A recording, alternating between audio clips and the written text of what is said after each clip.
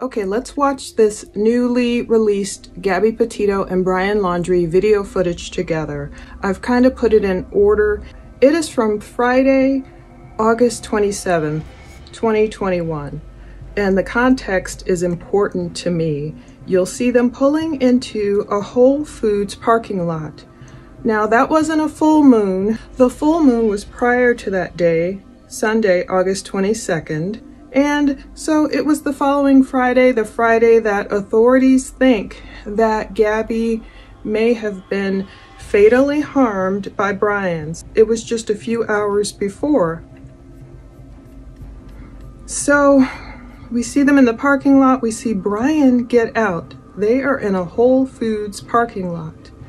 Apparently, Brian is going to slam the door, and I'm paying attention to their body language. The context is important. Don't worry, there's no audio, so I'm just talking over it. But what happened prior to this Whole Foods visit is important. The couple had just been in some type of brouhaha at a Tex-Mex restaurant named Mary Piglets. And there's been several different testimonies about what really happened, but you'll see Gabby walking and her arms are crossed. It's like she's trying to still get close to Brian Laundrie.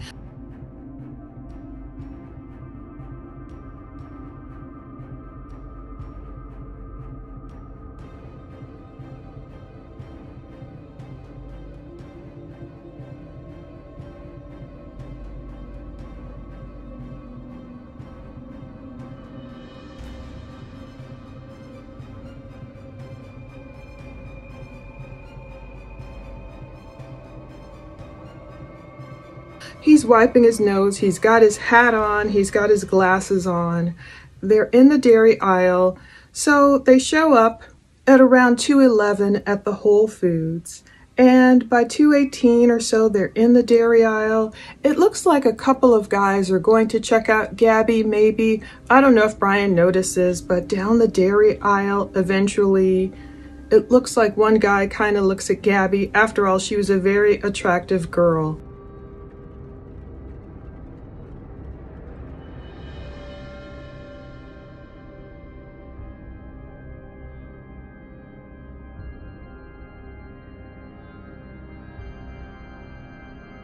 But prior to this, there was a manager in that Mary Piglets restaurant that said there was some kind of commotion between Gabby and Brian. And so you can see Gabby just walking with a couple of bags. One looks like, see, there's a guy with that mask on. It looks like he kind of checked her out. Maybe he was just, doing it on the sly. Maybe he was just looking back at Gabby. Brian looks like he's over it all. He's probably still seething from the scene he made at the Mary Piglets restaurant. He walks away down the dairy aisle away from Gabby. She continues on. Maybe it's her solace, just being there trying to calm down. She had already tried to calm him down. Now, there was an unnamed restaurant manager from the Mary Piglets who told Brian Enton of News Nation that the couple had left the Mary Piglets without paying, and then a server followed Gabby and Brian outside and the couple paid the bill on the street. But then moments later, they re-entered the restaurant and Gabby tried to get her money back. So I'm wondering if Brian was egging her on trying to do that. But the manager of the cafe refused to refund Gabby her money. So Brian had asked, where's the surveillance footage from Mary Piglets? And he said they did have surveillance video, but didn't know it was significant at the time, and it has since been deleted. So now we see Gabby kind of nearby the cheese section or dairy section or something. They did purchase cheese and coffee, and there's a guy in a black shirt who kind of looks back at her. Maybe he was just trying to miss her, I don't know. So they only bought a couple of things. We know how expensive Whole Foods is. We know how easy it is to drop 300 bucks at Whole Foods just like that. And so Brian's kind of following Gabby around the... Now, even though that manager would not describe what exactly happened when Brian Enton tried to quiz them, that manager seemed to conflict with what another person, another witness said. So now we're watching around 2:30. Brian and Gabby are just walking out of Whole Foods. It's one of those things we wish we could grab her and just turn around and prevent what happened. When they go back to their van and some of this video is chopped up, they don't leave right away. It takes them several minutes to pull out, head onto Highway 9, and lead back to that campsite where Gabby would be found, unfortunately, about 3 weeks later. So even though the manager of Mary Piglets in Jackson, Wyoming, would not tell Brian Enton specifically what happened, she did say there's no video footage of the incident. They did confirm the couple was there. They already notified FBI back then. However, 2 other witnesses, Nina Angelo and her boyfriend Matt England, said they saw there was a commotion. And Nina said it's something you don't see every day. You see that van, that Gabby's infamous van, driving away out of that parking lot, waiting to turn left. But Nina had said it's something you don't see every day. The way he's acting, she's crying. You could tell he was angry. So we don't know what the argument was over, what exactly happened in Mary Piglets in the Tex-Mex restaurant. Nina called Brian aggressive, and there might have been some kind of argument about the bill. Nina said he was just being very aggressive. It's almost like he was screaming. He would not let it go. So why was Brian so mad at the servers? And unfortunately, it feels like Gabby just took the brunt of his anger during this Whole Foods trip and beyond. Did Brian know what he was about to ultimately do to Gabby when he was in Whole Foods? Maybe not.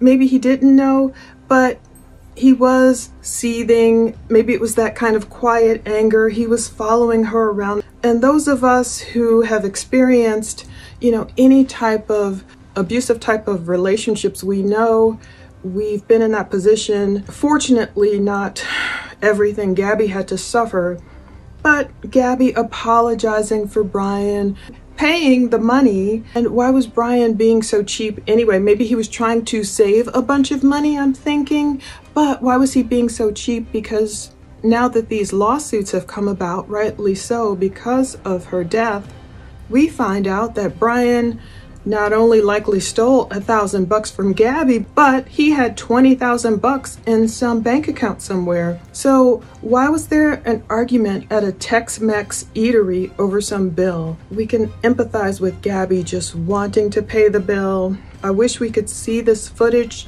We don't know. Footage could have easily been written over because, you don't have the space to store all that video. And why did this video come out now? I wish we could see the Piglets video because that would let us know, we'd see Brian leaving the restaurant back and forth 4 times and Gabby there crying on the sidewalk as the witnesses reported. The manager seems to want to downplay what happened, and I don't know why, but why would Brian be so angry at the servers over a bill? And Gabby just trying to calm the situation, pay the bill, trying to make everything okay, going off to Whole Foods, getting just coffee and cheese, and probably trying to have a nice weekend. But was it at this point, like the Lifetime movie showed, which could be very well true? Had Gabby had enough? You don't want to suffer public humiliation if you have a boyfriend who's going off on servers over a bill. Gabby's crying in public, and maybe she thought, I don't want to deal with this. Maybe, like the Lifetime movie inferred, maybe she wanted to catch a flight or a bus back to New York, and maybe she told Brian, take the van, and maybe he flipped. He didn't realize what he had in such a beautiful, kind girl, and possessiveness and not letting anyone else have her. Maybe that was the deal. But sadly, I think this might be the last footage we ever see of the couple. People are kind of flipping out over it. Some people are just so outraged. Why would you release it? According to Fox News, this footage was discovered sometime after September 11th, 2021, after Gabby was reported missing, but we don't know how soon after September 11th. Of course, it's important. They would have to delve into everything in order to know their movements, the couple's timeline, and not only that, now it becomes a study to us in how to try and safely get out of DV situations, how to avoid them altogether. And Brian Laundrie's narcissism hit the roof because you can tell he did not have true repentance and regret, because after this he was able to go off and go camping with his family, ultimately go take his own life. However, write this BS journal entry, making up everything, claiming that Gabby somehow injured herself after this video was captured and he ended her life graciously, as if he's on some type of euthanasia campaign. Well, no. If he truly, truly repented in what he had done, he would have at least told her parents where she was, or at the very least told us the truth about what happened after they left Whole Foods. Did Gabby threaten to leave him? Did he lose it and then take her life? Even in death, he couldn't deal with his reputation taking the hit, so he had to make up an elaborate story about allegedly Gabby being injured and begging him to take her out of his misery, as if he's the hero of this story. And that's what lets you know that he was a complete narcissist, only concerned about himself to the end and beyond. But beyond him allegedly putting his bullet in that left temple, seconds later, seconds after you die, you have to meet your maker, so you can't BS God. So there's a lesson to be learned from acting like Brian. Gabby, her story can help so many people get out of their situations. Psalm 27:14, wait for the Lord, be strong, and take heart, and wait for the Lord. Thanks again for watching.